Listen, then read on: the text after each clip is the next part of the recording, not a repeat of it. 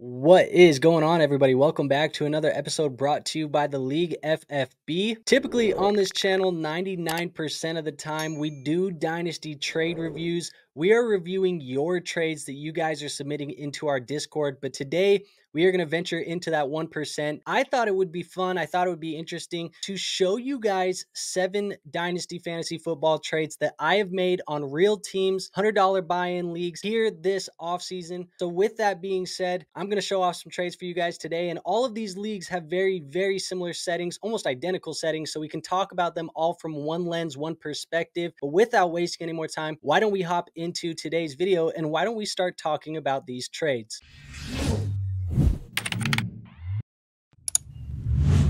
Now, as I mentioned, all of these trades can be talked about from a similar lens because all of these leagues are going to be super flex leagues. They are full point PPR leagues with a half point tight end premium. So that is 1.5 per reception for the tight ends. They are all start 10 and they have very deep benches. So that is kind of the lens that we are talking about. Also, all of these leagues are 1 quarterback, 2 running back, 3 wide receivers, a tight end, 2 flex, and a super flex. So that is the lens we are talking about. But the first trade that I want to talk about is going to be coming from a league called the Dynasty Tea Party. And we named this league the Dynasty Tea Party because all of the managers in here are from the UK or the United States, so you guys get it. The Boston Tea Party, the Dynasty Tea Party, it is what it is. But this is a trade that I made here in April. It is going to be Jake Ferguson for Cole Kmet and a 2025 third. Now, this trade isn't a super exciting trade, but this is a deal where I wanted to get out of a guy like Cole Kmet because I felt like with the rumors at the time of them possibly getting a Romo Dunze or maybe even being in for another wide receiver, we also know that they traded for Keenan Allen and DJ Moore is there.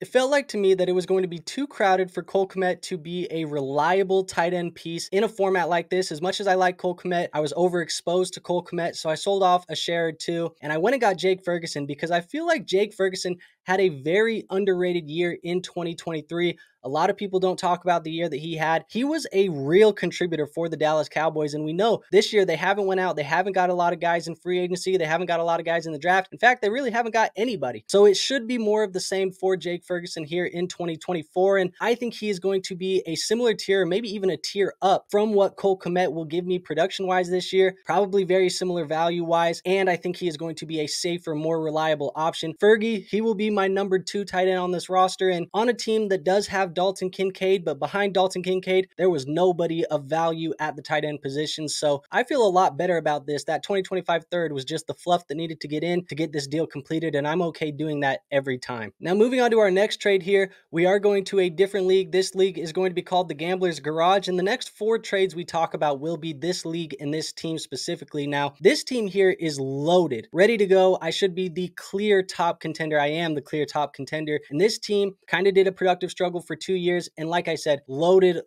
roster. Justin Jefferson, Amon-Ra St. Brown, Sam Laporta, Bijan Robinson, Jahmyr Gibbs, Trevor Lawrence, Dak Prescott, Mark Andrews, Trey McBride, tons of assets. So I can take a little bit of risk here. In this deal, I traded low for Rashee Rice. Now, I'm getting Rashee Rice. I give up Evan Engram and a third. Now, keep in mind, this is still that tight end premium type of league. And Evan Engram, he had a good year last year. Kind of sold on that hype. The team that is receiving Evan Engram at the time felt like he needed a backup tight end. He has Travis Kelce. I think he has a couple other guys, but he felt like he needed the tight end. He thought that Engram's year in 2023 was underrated as well. And for whatever reason, as a guy who is a Chiefs fan, he was panicking on Rashee Rice. He also drafted Xavier in the rookie draft. So I felt like maybe he wanted to get out of Rashee. Sent the offer happened. This is what buying low looks like. And I get Rashee Rice now. He's going to go onto the back end of this roster. Like I said, a loaded roster. And I'm okay if Rashee Rice doesn't pan out. I don't think that's going to happen. Obviously, I'm not buying him if I don't think it's panning out, but I got him pretty cheap. And the upside for a deal like this is going to be massive, especially on a roster like that where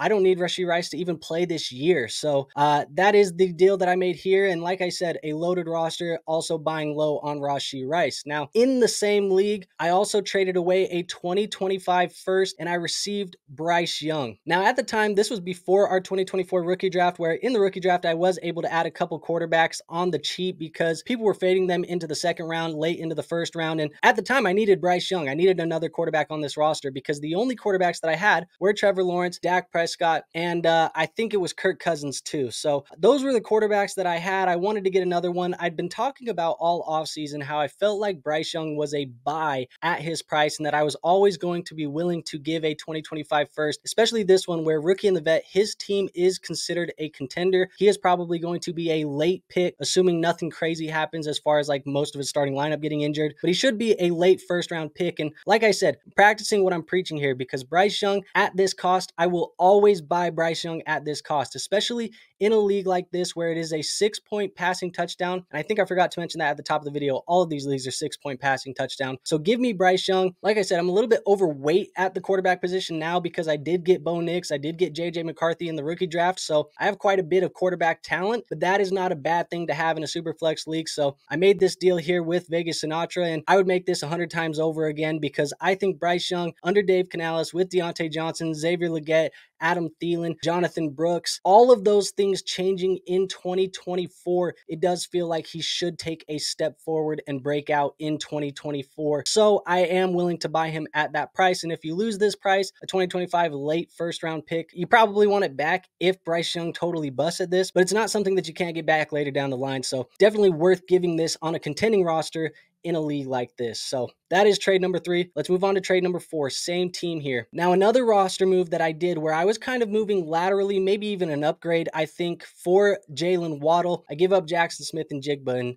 Jaxon Smith-Njigba was a player that I drafted everywhere in 2023, so I was overexposed to Njigba, and I felt like I needed to kind of get a share or two sold off this offseason because even though I still believe in JSN, I'm not 100% confident anymore that he will live up to the player that I thought he was going to be. So this was an opportunity where Killa B and we were able to work out a deal where I get Jaylen Waddle, a player who I think is probably a tier above JSN at this point, and I am willing to just take this and run away in a type of format like this where, like I said, this roster is contending. It is a dominant roster, and I don't need to wait on JSN. I'm ready to go right now. So if he wants to wait on JSN, he believes in JSN still, and he was willing to give me a guy like Jaylen Waddle, I'm taking it every time. Give me Jaylen Waddle here. I am going to be very happy with a deal like this, and this is something that I made a little bit earlier on in the offseason. You see it was done in March. So yeah, there was a little bit less negativity about JSN.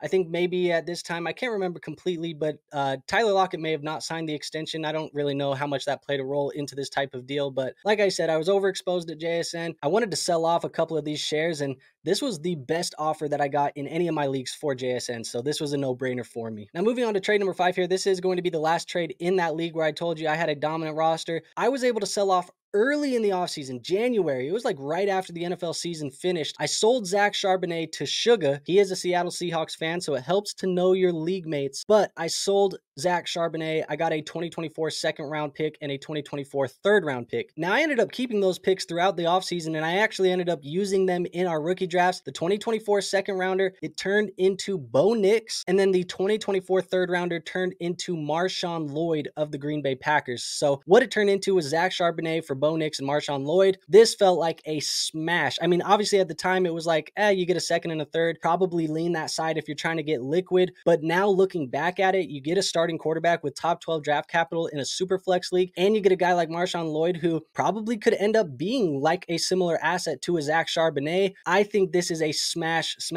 except on my side, and it aged like fine wine. So very happy about this deal. And like I said, Bo Nix fell to me at a value, and this was just a draft the best player available, draft the most valuable player on the board. So even though I didn't need him at the time, now I have Bo Nix, and I can use him in deals to maybe potentially move somewhere else later. Maybe a guy has a quarterback that goes down in the middle of the season. You can get a 2025 first round pick for Bo Nix, and then you're looking at like a 25 first and a 2024 third, aka MarShawn Lloyd for Zach Charbonnet. Just always keeping it moving, keeping those trade talks open. It does always help you kind of find some more loopholes, I guess, where you can find value, find some valleys where you can buy some players and also sell some players high, especially if you know your league mates like Ragnar, who is a Chiefs fan, and you know that Suga is a Seahawks fan. So those are the kind of trades that I like to make, and those are all of the trades that I made in the Gambler's Garage so far. So let's move on to the third league. Again, same thing, Superflex, PPR, tight end premium, 6-point passing touchdown, and this is called the Gridiron Gurus. So the first trade here is going to be made during our rookie draft. I received a 2025 first round pick, and I am going to project this pick to be middle of the pack because this team feels like he might be close to like 4 to 6 range. Like I feel like that's probably where he's going to finish. Now,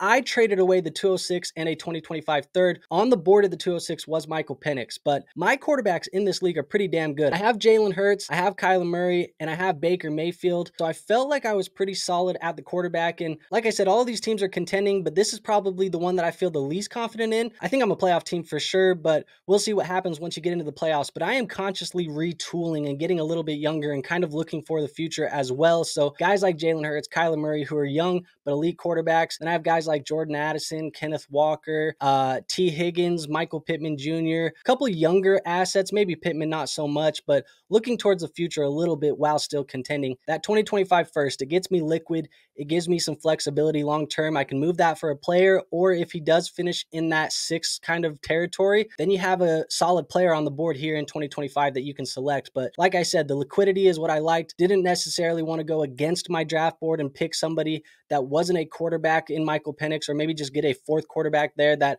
I didn't really need and I wanted to sit on the bench, because I think the hope for a guy like Michael Penix is you get him, you sit him for a year or 2, and then you get a starting quarterback, or maybe you just wait until he's a starter and then you can flip him for a first plus. I'd rather just get the first right now. So Ants was willing to offer it. I went and got the 2025 first, and now I'm liquid here in this league. And then the final trade here, this is from March, same league, Gridiron Gurus. I did sell Justin Fields as soon as he was traded to the Pittsburgh Steelers. This was like the day of. I sold him for a 2024 first, which was a late first round pick. I think it was the 109, and then a 2025 third. And with that 109, I drafted Xavier Worthy. So I flipped Justin Fields for Xavier Worthy. Like I said, I was a little bit deep at the quarterback position, Hurts, Kyler, and Baker Mayfield, and I was done with the Justin Fields train, man. I had dealt with that drama and that up and down all offseason long, and I was sick of it. So maybe I sold a little bit short on this type of deal. I think if you asked most people right now, they probably still prefer Justin, but I still don't think it's that off. I'll take Worthy.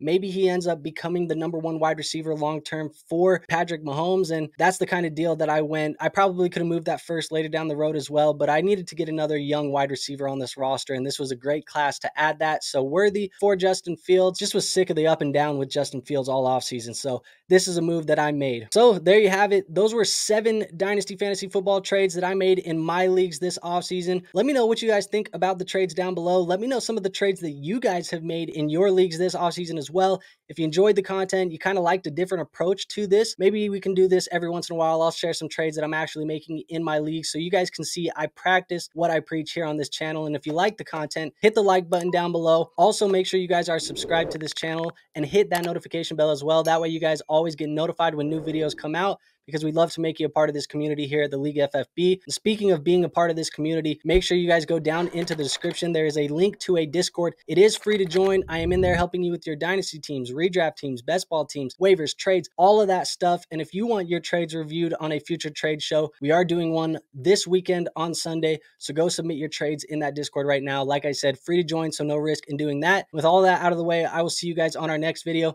Until then, peace out.